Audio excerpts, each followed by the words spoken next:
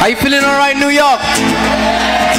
I don't know if you can hear me over there. Can you hear me? Hi, my name is Maurice Kirya and I'm a musician from Uganda.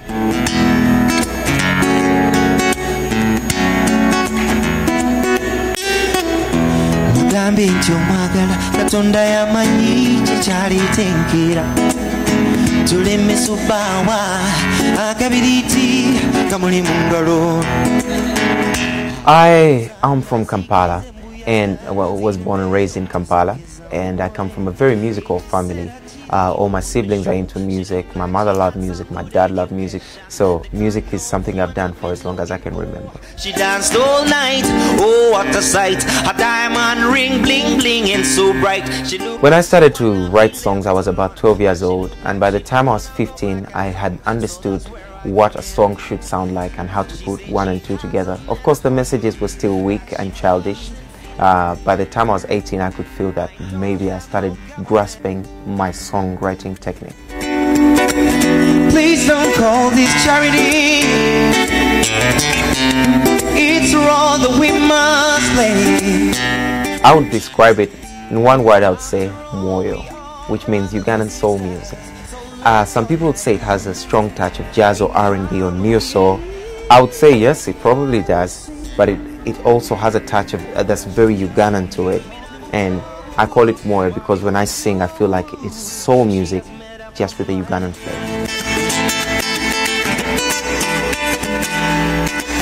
My latest album is called Misubao.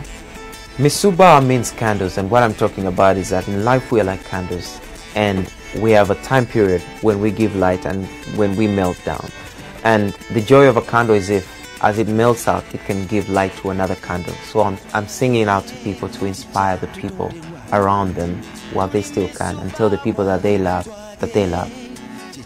Well, there's a song on the album called I Will Sing, where I say as a musician, I don't belong to a parliamentary office that I would have these opportunities to change the world the way they do. But my way of changing the world is through my voice and what I write about in the music. I will sing. Maybe the world would join us one. Oh yeah, this is what my language sounds like. Leka leka nze nengenda njaba imbiranga siwera engule mitima bagitwalira mu buveera bafuyirira bogalo babeere balamuwenkera.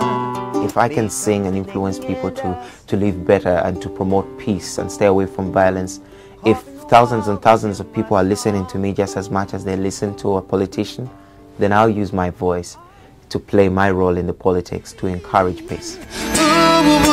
What are we gonna do? She has made up her mind.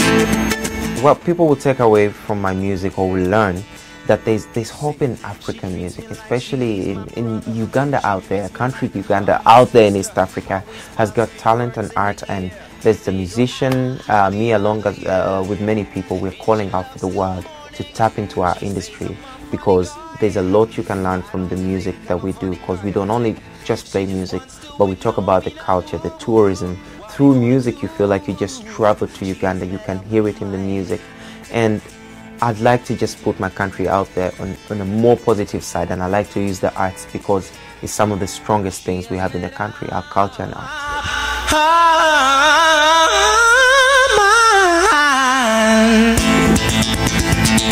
Thank you.